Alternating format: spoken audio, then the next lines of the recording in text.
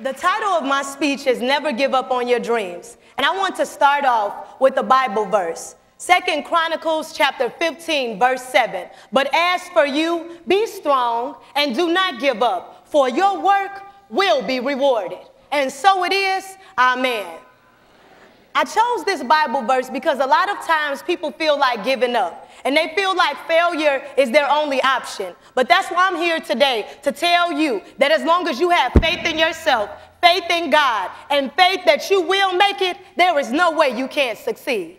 So I just want to know now, can you all raise your hand? Does anybody out there have a dream? Anybody? And I just want to know now, what's some of you all dreams? Let's start up here. Let me get a mic and see. Angel, what's your dream? My dream is to become a veterinarian. Okay, veterinarian. You better work. All right. And what's your dream, Eddie? My dream is to travel the world and one day become a published author. Okay. Some good dreams. Good dreams. And audience, if you guys could just raise your hand for me again, do you all ever feel like giving up sometimes? Do you just feel like you've been working so hard and it's just not paying off? Well, sometimes I feel that way too. But that's why I'm here again today, to tell you that you're closer than you think and you can never give up on your dreams. And I'll tell you a story why I know.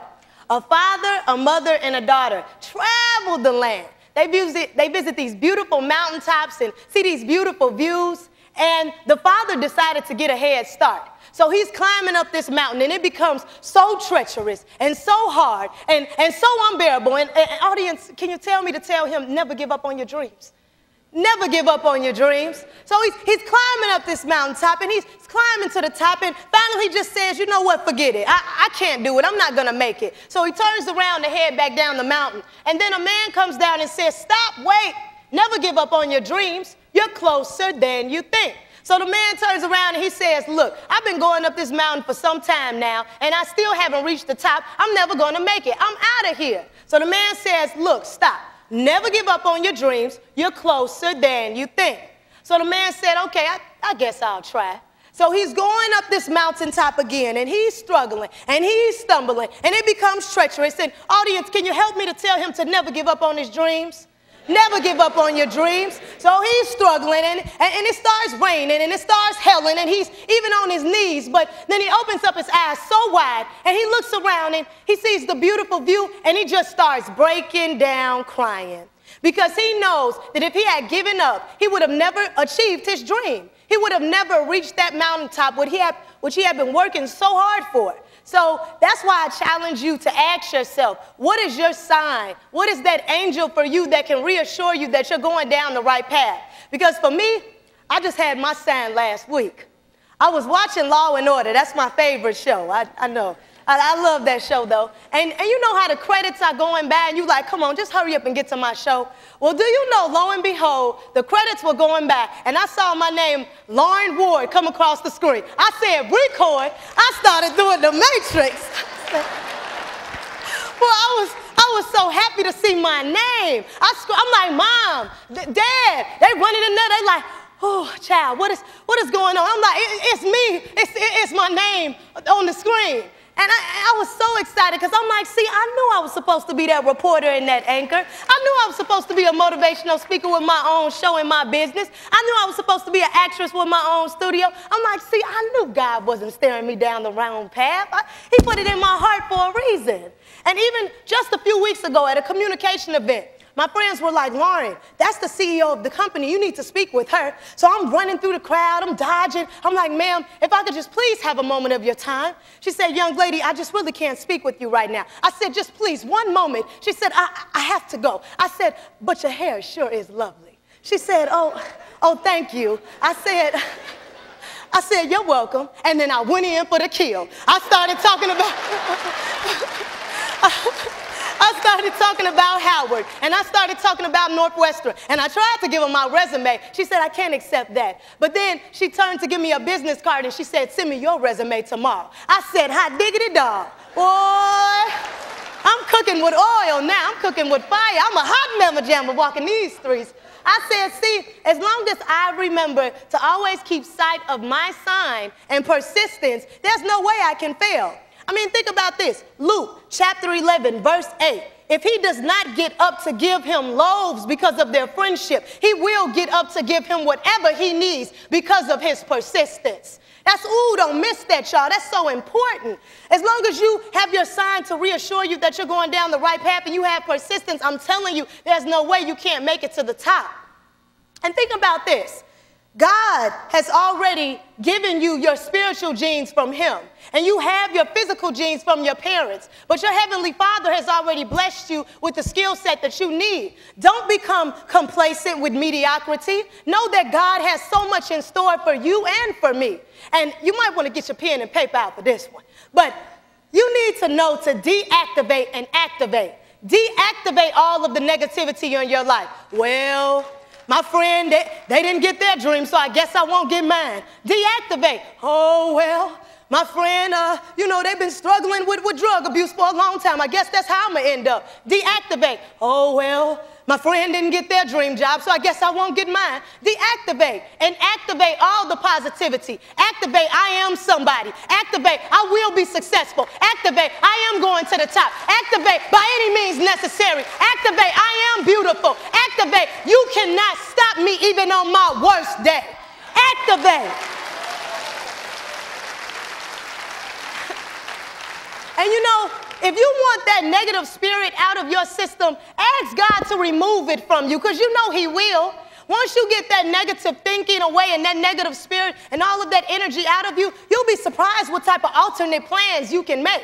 I mean, for example, before, when you had the negative energy within you, you could be filling out scholarships online for a website and it didn't work out for you, and you'll be like, well, guess it didn't work out. I guess that's it. I'm a failure. But no, once God has removed that negative energy, you'll be filling out a scholarship online on a website, and that didn't work out, but you will go to the next website, see if they have some scholarships for you to fill out. CBS was hiring and you didn't get that job, but you'll go right down the street to ABC and fill out some applications. You were going through something negative yesterday, something that was draining you, but you woke up today and thank God for bringing you to church, and you praising the Lord. Hallelujah! You know? You're praising him.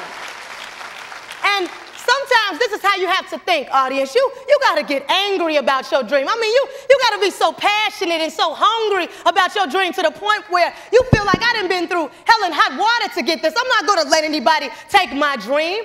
Boy, if somebody come up to me right now and say, Lauren, we're going to have to take that bachelor's and that master's back from you. Boy, I'll be like Lion off the Wizard of Oz and be like, put them up. Put them up. Boy, somebody come up to you and say, I want to take your dream, or I want to take your house, I want to take your child, I want to take your home from you. Boy, you better be like Bernie Mac and say, bust a move. Boy, bust a move. Boy, look him up and down and say, I wish you would try to take my dream. You ain't taking mine. And I mean, if somebody comes up to you, because you all have to be ready. If you're a singer or a dancer or a painter or even an artist, if someone comes up to you right now and asks you to perform your dream, you got to be ready on the spot. Because best believe, if a news director came in here and said, yes, we're holding auditions for the reporter or the anchor spot, and we want to hear your voice, I'll be like, this is Lauren Ward for ABC 7 News. I'll flip it on in a second, you know? And then this is my thing. How dare you want to give up on your dream when in 1850, Harriet Tubman freed slaves for you? How dare you want to give up on your dream when in 1955, Rosa Parks sat down on the bus for you? How dare you want to give up on your dream when in 1964, Nelson Mandela spent 27 years in prison for you? How dare you want to give up on your dream when in 1968, Dr. Martin Luther King was assassinated for you? How dare you want to give up on your dream when in 2009, Barack Obama became the first African-American president for you? How dare you want to give up on your dream when on the third day, Jesus Christ rose just for you? How dare you? I had a dream that I would attend Howard University and obtain my bachelor's. I had a dream that I would attend Northwestern University and obtain my master's. I had a dream that I would become a part of Phi Sigma Pi National Honor Fraternity. I had a dream that I would become a part of Alpha Kappa Alpha Sorority Incorporated, and I achieved that. And if you think my God is done with me, then you just don't know my God. Boy, he's just getting started. He's just getting started. That's why I'm attending NABJ this year, the National Association of Black Journalists, because my friend went last year and she told me she received her first job opportunity from it. So I'm going this year to get what's mine. And boy, if you think I'm going to go down there and come back empty-handed, woo, I'm going to go down there and knock, ask for it, and then take what's mine. I'm going to take what's mine. Well, I came too far to fail. I worked too hard to get to this point. I have to go after my dream like it's no tomorrow, by any means necessary. I mean, LeBron James said it best. When the man was interviewing him, he said, LeBron, how do you think people view you? LeBron James said, I ain't even supposed to be here. I ain't even supposed to be here. Please don't miss that, y'all, because 1619 through 1865, African Americans were treated like slaves. 246 years, we were treated like animals. Couldn't even sit in the same restaurant. Couldn't even walk down the same sidewalk. Couldn't even drink from the same water fountain. We're too busy focusing on what we don't have. Focus on what we do have. I ain't even supposed to be here, but I am. But I am. You have the freedom and the right to achieve your dreams. Nobody can hold you back. And LeBron James said, I ain't got no worries. Why are you worried about what somebody else is thinking of you or what somebody is saying about you? Focus on your dream. Why are you worried about how somebody's hair look? Focus on your dream. Why are you worried about how big somebody's house is? Focus on your dream. Because I guarantee you, once you do that, your knees might buckle, but you won't give up. You might get knocked down, but you won't be knocked out. Once you know who and whose you are, baby, you can conquer the world. Johnny Coleman says it works if you work it. And you best to believe that all you need to do is work it. Once you do that, your spirit will feel greater. You will feel lighter. You will go past the sky, past the planets, past the stars. Boy, even on your worst day, your enemy still can't drag you down. You were born with the goods to be nothing but successful. Nothing but successful. Let's take it back to my Bible verse. But as for you, be strong and do not give up, for your work will be rewarded. Use what you have to get what you need, because the Lord would have never placed it in your heart if he felt like you couldn't achieve it. And this is something that I do when I feel discouraged or when I feel like I can't go further. And I'll do it for you now. L is for love. I is for inner power. F is for fight. E is for enthusiasm. Life is a challenge. What's your next step?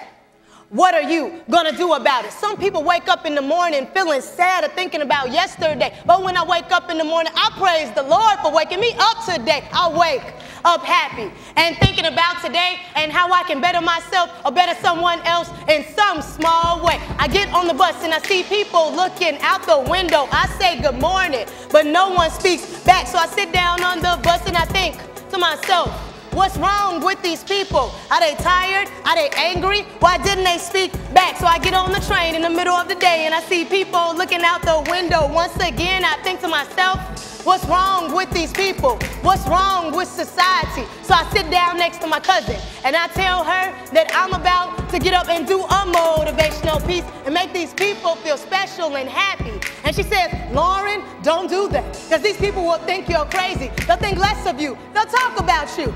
And I say to her, you know what, you're right, because who am I to be brilliant, talented, gorgeous, or even fabulous? Actually, who am I not to be? We were born to make manifest the glory of the Lord within us. And as we let our own light shine, we unconsciously give others permission to do the same. So I stood up and did my motivational piece, and it went a little something like this. Never give up on your dreams, because you will be successful. You just have to believe, believe, believe. Never give in, never give out. Don't let anybody get the best of you. Just know who you are and whose you are, and have faith in yourself and faith in the man above. And all you have to do is achieve what? All you have to do is achieve what? All you have to do is achieve what? Never give up on your dreams.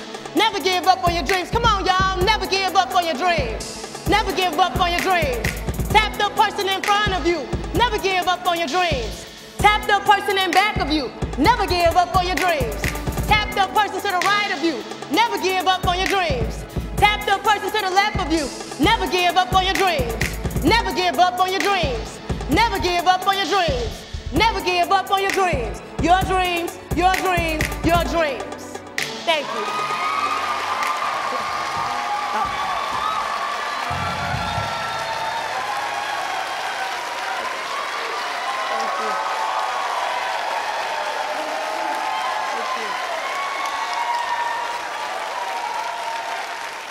you.